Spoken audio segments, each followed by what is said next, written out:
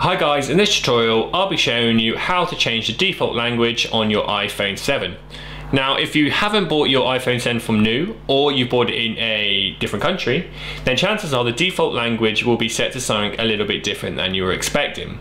Alternatively, when you were setting up your device, you may have accidentally pressed on the wrong language when you were setting it up, and now all these options are in a bit of a pickle because you can't actually read any of them.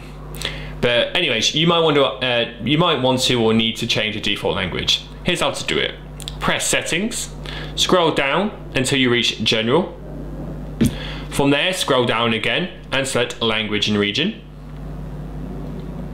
And from there at the top, select iPhone language.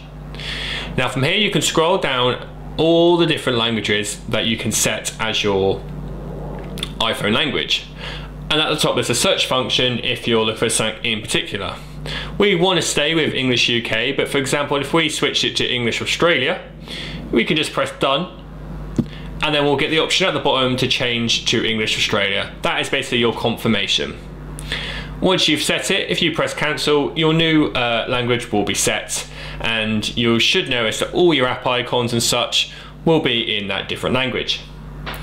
And that is how you change the default language on the iPhone 7. Thanks for watching.